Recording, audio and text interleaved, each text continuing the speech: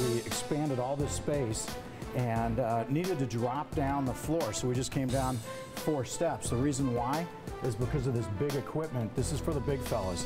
We got about 8 or 10 of these machines where they're doing a lot of their heavy weight. I mean, it's a huge weight room.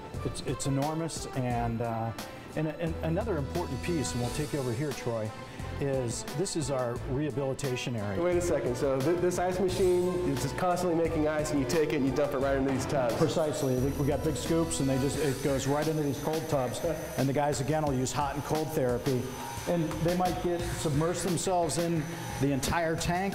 It might be just a foot, it might just be a leg. This is something new we've got. This is a submersed treadmill. If they can get in there, the buoyancy takes a lot of weight off the joints. They can continue to do their cardio, not lose muscle when they're recovering, and also help them recover more quickly. So we're going to go into the locker room now, and this is what I call the player's office.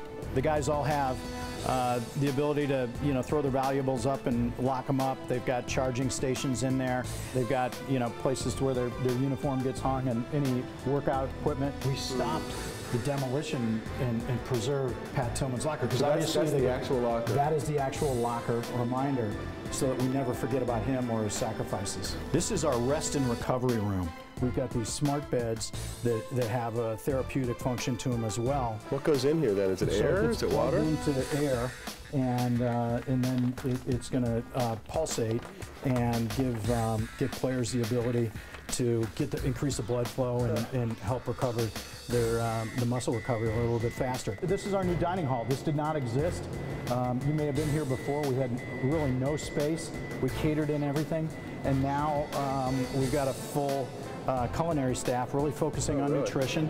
So you cook all your own meals here? The players, when they show up, is there always food here, or do you have certain meal times, or how's that work? We have certain meal times, but there's grab and go in the case there, and we're making a lot of healthy food for them, with the idea that nutrition's a part of training as well. This shouldn't be in here, because we're trying to feed them against the door. We're trying to get them away from that.